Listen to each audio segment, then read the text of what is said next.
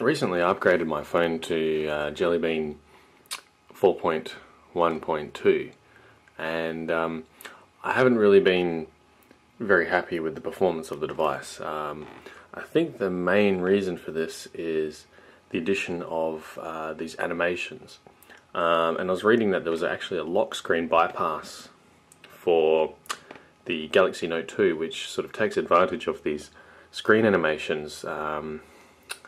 There's a small amount of time where the home screen is accessible, and I initially wanted to sort of turn this off to prevent this device from being able to be exploited, but I found that there's a secondary benefit of turning these off, is that it actually improves the speed of the device. So I find, like, switching between the applications themselves, you know, they got this little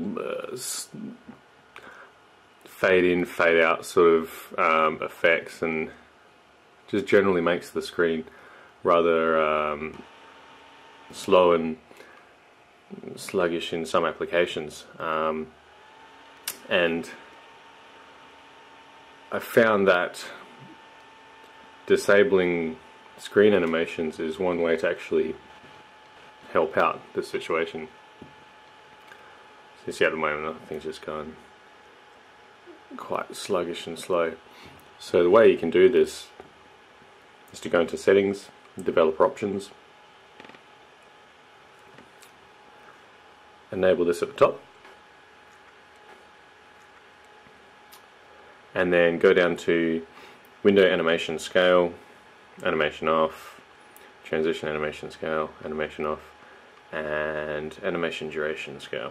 So I've just turned all three of these things off. I didn't really bother about reading or trying each individual one, and then disable that, and then it prevents it from fading in and out, so your screen just pops up instantly now,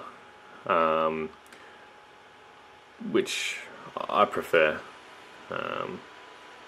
It's a lot quicker and a lot more responsive, I find, anyway. So I hope this tip helps someone else out there.